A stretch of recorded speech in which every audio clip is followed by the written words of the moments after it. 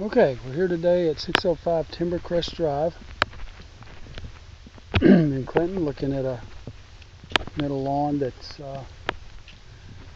it's a blended lawn. On this side, on this sunny section of the bank here, we're growing Bermuda, and then as it gets on down the slope here, it looks like we get into some maturity clay soil situations, and it's kind of fizzled out down here.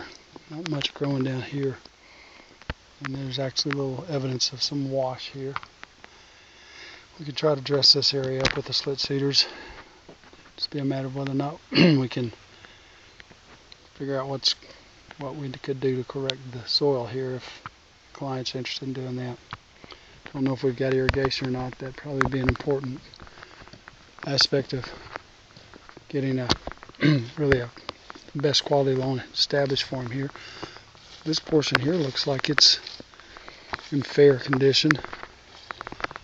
On the bank here, started to thin here from there's a couple of the three dogwoods here that are competing for the water, so it's thinned out pretty significantly, and it's in really bad shape here.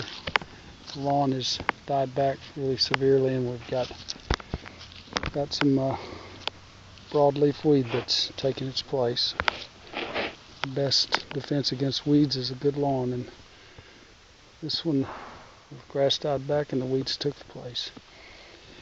And this is a fairly hard to control broadleaf.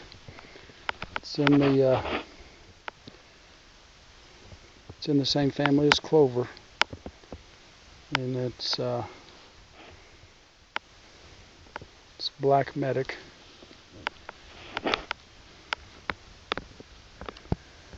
Or maybe it's yellowwood sorrel.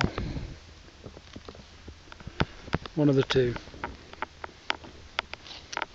But that's not the biggest weed problem we've got.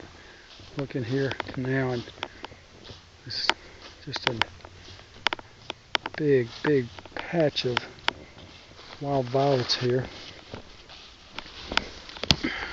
They're always difficult. Some warm season perennial weed here that looks like Bermuda, but it's actually Nimblewill. So we'll be able to slice seed all of these weak areas. Remember, the client had forewarned me that he had a split rail fence, so there'll be some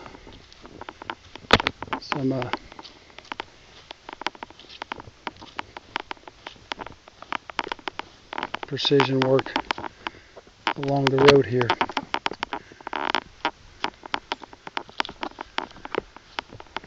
So this is the picture that we have here.